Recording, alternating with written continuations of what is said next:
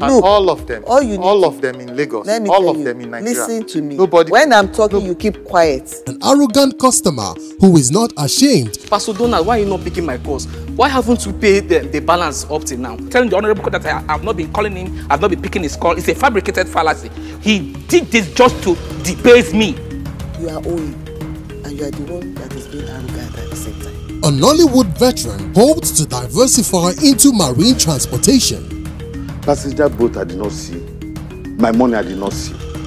I wanted to report him to Amadioha. He was testing the boats, wanting the boat sink with engine. The husband does not like the responsibilities, but he likes all the pleasures a woman has to offer. I still believe that now. First, believe person one pikin. How you go control? The dispute is real, and the judgment is binding. This is the Justice Court. On the Justice Court, the plaintiff, Anastasia Osagie, is asking the court to compel her husband to take responsibility over the children of their marriage. All rise. Court in session. Honorable Judge Fumi Asaolu presiding.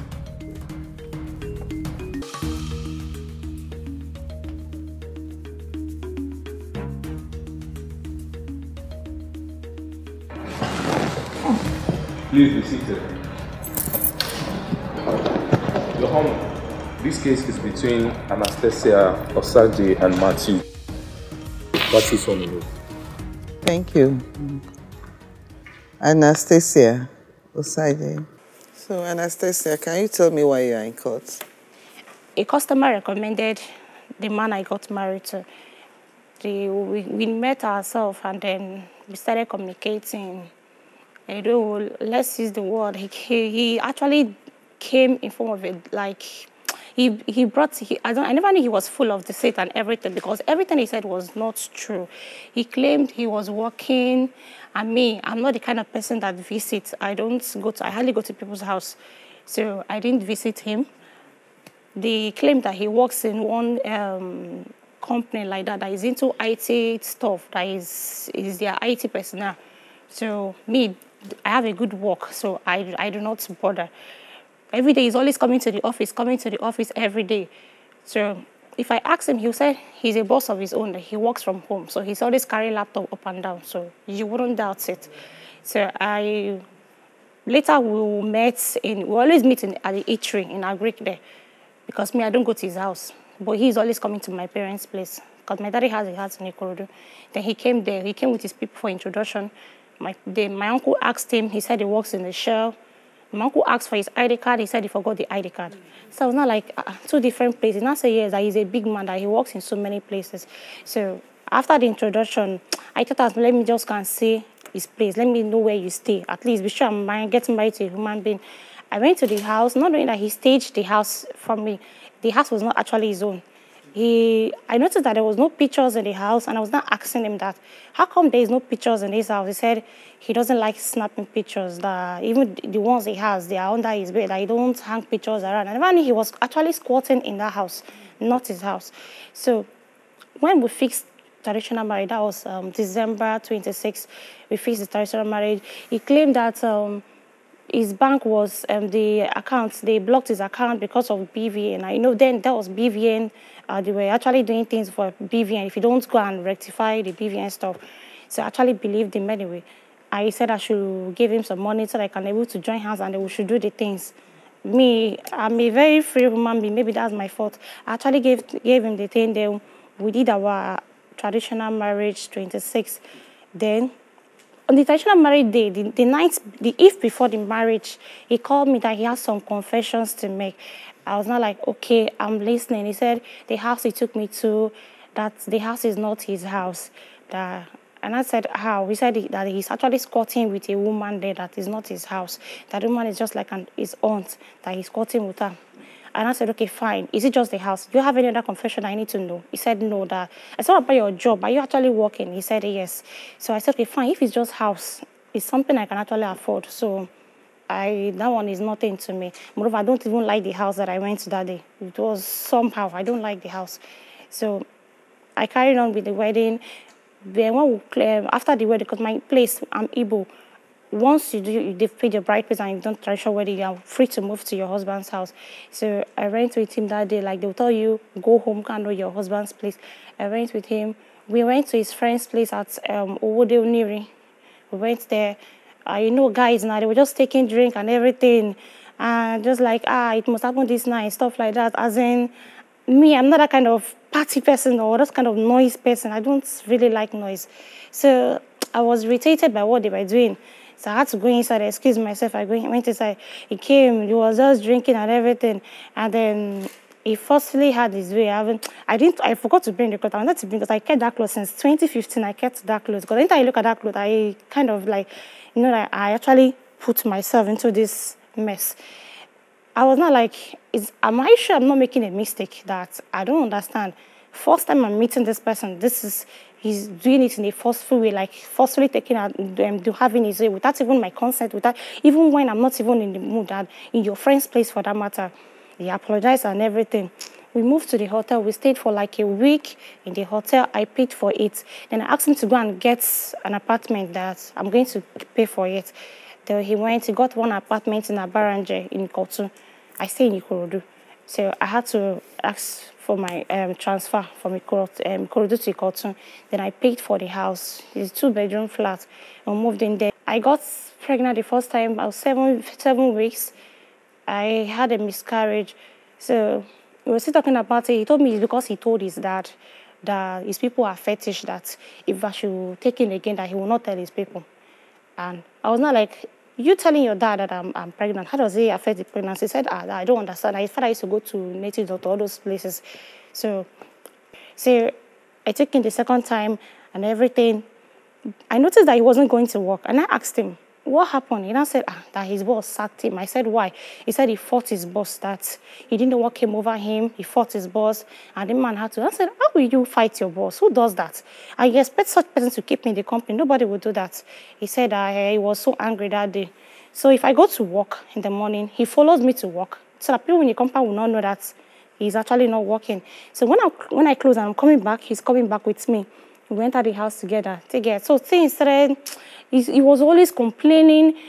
My phone, he will not allow me to use my phone. Even my siblings, he tried to even separate me from them, because if you send me a text, he's always checking my chat. He can just pick up my phone and start chatting your messenger. He wants to know whether you're going to respond. Maybe all this, like, you use a pet name for me. Then he will not know that, okay, fine, this is your boyfriend or this. And me, I'm not that kind of person. I don't even have the time, self. So he was always doing that. And before you know it, he was just suspecting everybody. Then I think one day, and then I was 3 to 4 months pregnant. Then I went to work one day. He asked me if they've paid, because Diamond Bank paid they always pay on the 24th. I told him that they've not paid us, that they said they have technical delay or something.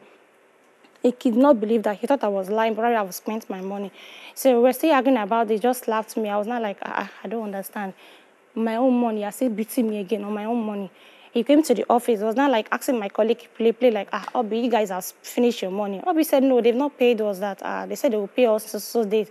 And I said, okay. And I came back to that. So I allow peace reign. I go to work, but he does the spending. He's with my ATM card. I go to work. I do everything. But when they pay me, he's always the one doing the spending. And I don't complain. It continued like that till we went to the house one day. So we went to the house one day. I think I was almost 6 months or 7 months or so. So we went to the house, and I'm fine. I'm fine, thank you. Went to the house one day. Then my parents' house, after he has hit me the second time, I had to go there. Because me, I'm not the kind of person that keep friends. So I don't tell people the fact that I'm passing through. No matter what I'm passing through, if you see me outside, you don't know.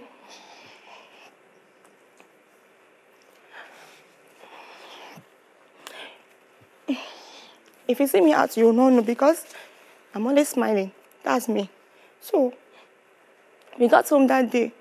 Then, as usual, his normal way of having sex with his wife, as usual, he came to my father's house, because I have my room in my father's house. I have a room there. He came inside the room that I was like, in my own father's house. Why not let's get home? As he locked the door as usual and had his way. And me, due to my first time of getting to that state, I don't know what pregnancy is all about. The water. We saw water, but we didn't understand what that thing was. So it was not like, what's this water? I said, I don't know. Should I tell mommy? I said, no. If you tell mommy, you ask us, what did we do that brought this water? Let's be going. I said, okay, fine. We should go to the hospital. We went back to the house.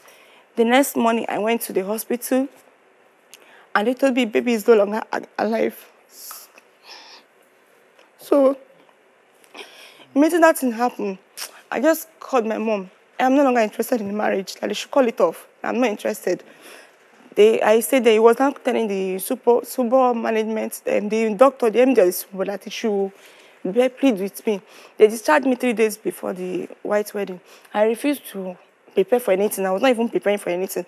The wedding cloth, I did not even prepare. My parents, everyone was just trying to like beg me that it's not so anybody's fault. But me, I know what happened. And I knew whose fault it was.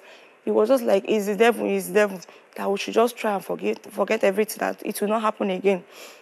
He went to the church, he was now waiting for me. They pleaded with me. I had to now, okay.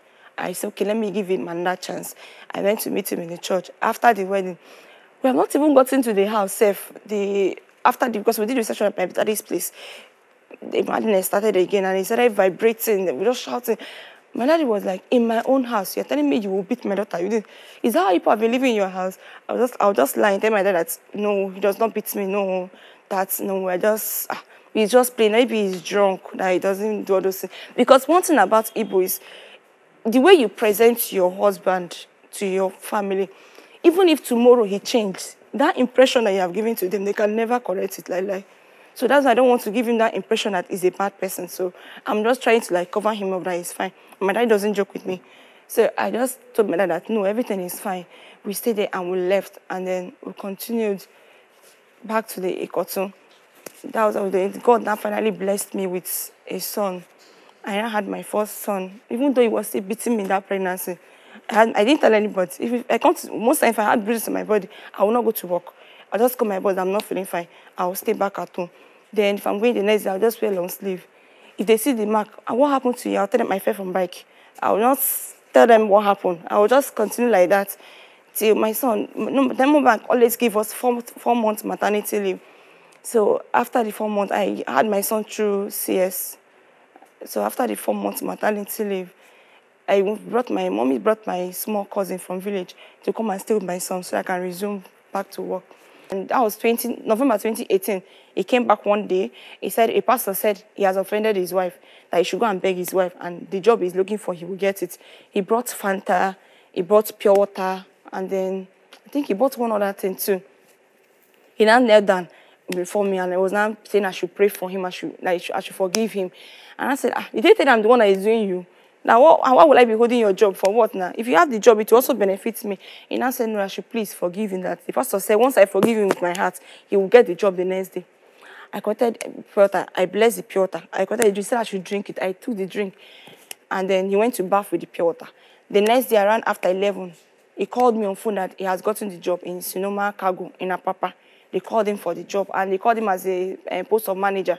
So I was so happy. Even though I've not seen the certificate since I got married to him, to date, I don't know. He told me he's a graduate of UNN. I've never seen the certificate before. Graduate of? UNN, ma. Okay. Anastasia alleges that her husband said they are divorced with a divorce certificate to prove it. She claims she was not served divorce papers or summoned to any court. She wants the court to investigate the divorce matter and invalidate the certificate of divorce.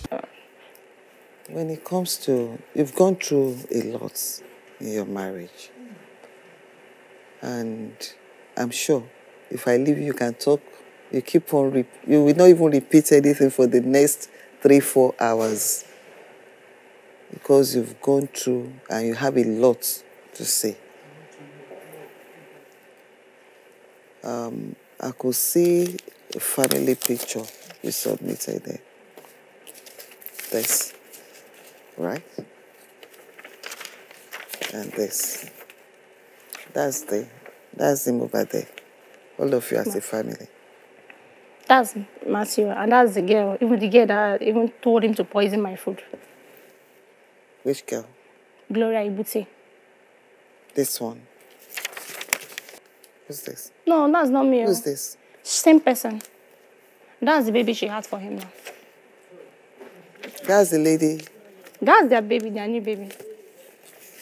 No, let me round up. Okay, try and round up. Okay. So he got the job, and then I was so happy. Order. Then, you know, the role they gave him, he needs to be making reports every day. He doesn't know anything about accounts. He doesn't know anything about reports. So with my knowledge and in Diamond Bank, I make the reports for him. My daddy is his grantor, and that's his place of work. The most time, if I'm busy, I send the report to my dad. My dad makes the report, send it back to me, and I forward back to him. It got to a point, my colleague called me to one post on Facebook, and then I saw this girl on her birthday. The way he wrote things and everything, my word, my this. I was not like, I don't suspect him, but that day I was not like, what happened? Who is this person? And I said, this person is, he's his sister. I said, this sister that I don't know for how many years, and he's not now that I know. Yesterday they work in the same company. I did not doubt him. So that night I was sleeping, and then the voice woke me up, and then that day would have been my last day on earth anyway. But God said no. So I woke up, the voice just directed me to parlor. I never knew he used to hide his phone inside Ghana Must Go. So I went there, the thing said I should open the bag. I opened the bag and I saw his phone. The thing called one code, 2964. I can remember it very well, 2964. And I typed the code and the phone opened. Till today, I don't know how to download WhatsApp deleted messages, but I was able to download it that day. And I saw my soulmate. I opened the message. I was not like, the girl was telling him, you know, he told the girl how I normally take my food. Because, you know, as my husband, I'll tell you, I put my food in the fridge when I get to the work. So later, I'll go and microwave it and eat. So the girl now said, you should put poison in my food. That when I get to work, since I don't normally eat immediately, that they will not trace it back to the house. They will suspect my colleagues in the office. So I did a screenshot of that, and I forwarded it to myself, and I deleted it. I saw a place where his boss, Mr. Fred, was telling him that this girl that you just met, why not leave her and stick to your wife that has been with you for this year? The man was just like advising her like a father, because the man is his in-law, so he's marrying his younger sister. So the man was just like, I screenshot all those ones, both the one he was discussing with the best man, I screenshot all those things. It's just that the phone now is bad. I will have showed you everything. So when I saw those things, I was bitter. I was not like, why is this man trying to kill me? I even proved it. I was in the kitchen cooking my noodles. That I didn't make any food to work. I went to work empty like that. A pregnant woman. I didn't go to school. I've never eaten somebody's food before. But that day I ate Esther's food. I tell Esther, give me food. I'm hungry. She was not like, you eat somebody's food. And I said, how? I told her, I don't feel like eating my food. So she was thinking it's pregnancy symptoms. Well, it does not. But me, I know what I was running for. The next day was antenatal. I didn't go to work. I was cooking noodles in the fire. I entered the bedroom. Before he just called me, I should go back. He entered. I saw him in the kitchen. He was putting something and he was not staring at it. Immediately he saw me. I was like, what are you doing? He said, he's trying to help me. I said, noodles I just put now. You're trying to help me. Now he said, can't somebody help me again?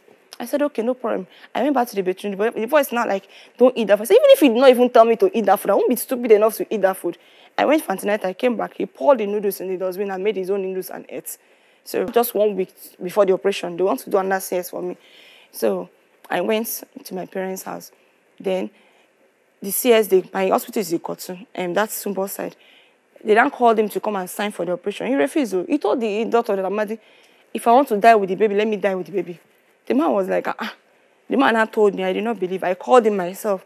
I said, okay, fine. If you don't want to see us, just come to the gate. They will give you the paper, you sign. You go back to where you're going to. You don't need to see us at all. He said it's not his business that he's done with us, so that if we want to die there, let us die there. My mommy came from Ikorodu to come and sign. And they had to pity her because she was crying that not to happen to her daughter.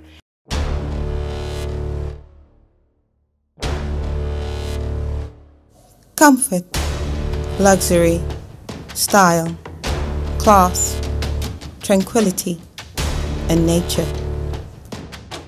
The ideal home for today's game changers has all these and more. Looking for more? Then look no further than Masters Villa. An ultra-modern luxury estate nestled in the very heart of the Lekki Peninsula.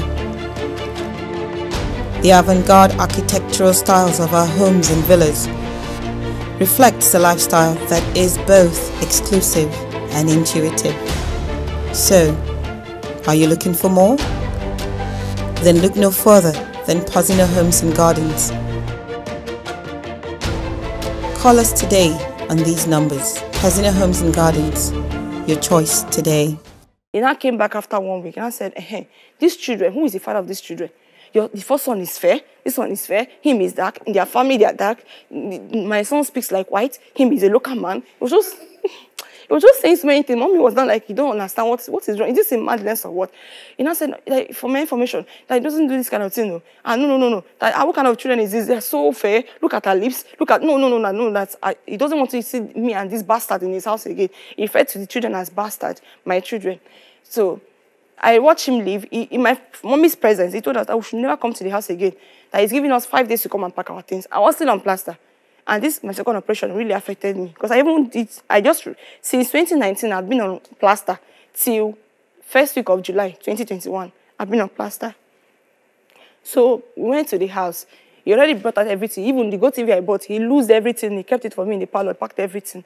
I just came, met my daddy. My daddy called his father. His father said, his son has taken a decision. So what did they want him to do?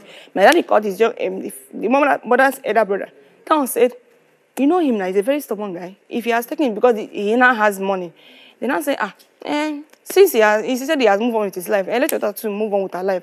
She should go and meet the father of the children now. The children are so fair. I don't know where she got to do those kind of color from. I don't understand. So he brought out those things. We now packed those things and left. Since then, if I call him, he blocked me on every social media and poked me everywhere. No, nothing, no communication. He doesn't want to see us. He doesn't want to see the children.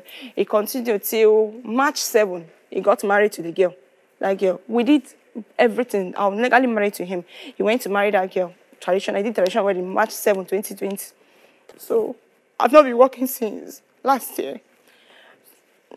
Then him, that is the father of the children, he did not want to take care of the children. Nothing. He went ahead and married the girl. He even went and pastor blessed their marriage. He bought car for the girl. The girl was just sampling it in the whole Facebook. Since January, I sold everything I have. Both clothes, even our rent self is due. Clothes and everything. Just to make sure my children will be able to survive and go to school. Yet, he's not helping us, he's not doing anything. Then I had to go to, somebody directed me to command Ikeja. They went to gender. I went to complain to them. They asked me to give them. They were even asking for 5,000 naira. So I told them I didn't even have anything to eat in my house. They said, okay, I should bring 3,000 naira. I called my brother to help me hustle for the money. He gave me it. Then I went to serving paper in his office. And I came. So they now called me that he's around. I got there.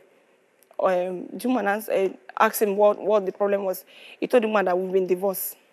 Which I'm not aware. He brought out one document. He gave it to the woman. He told the woman that we've been divorced. The woman said, is it true? I told her, I'm just hearing this for the first time, that I'm not aware of anything. I didn't go to anywhere. Nobody invited me, nothing. So I'm just appealing to this honorable court and lordship to please help me investigate this brandishing document called divorce letter. Let me know how real the thing is. Because I know nothing about it. Then number 2, for the maintenance of the children. They are very sick. They came with me.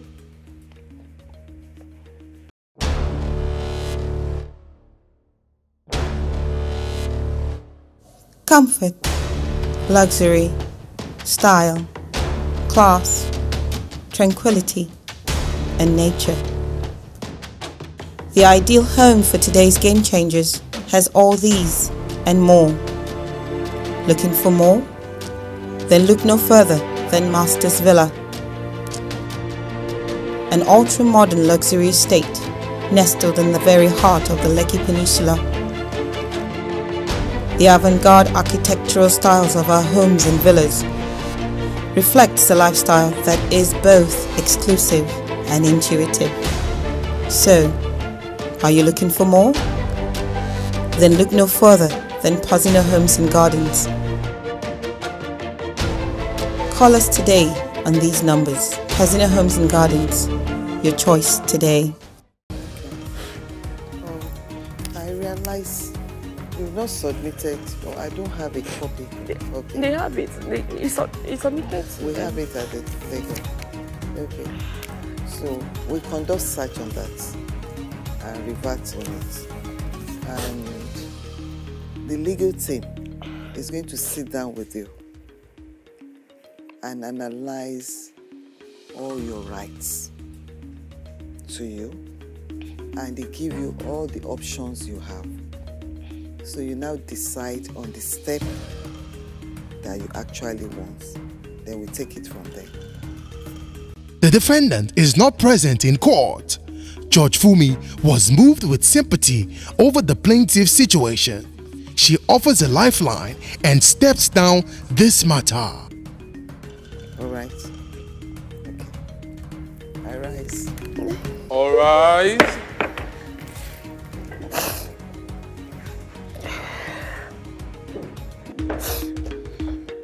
Have you been cheated or have a dispute and want justice? Don't take laws into your hands. Log on to www.thejusticescourt.com and submit your case.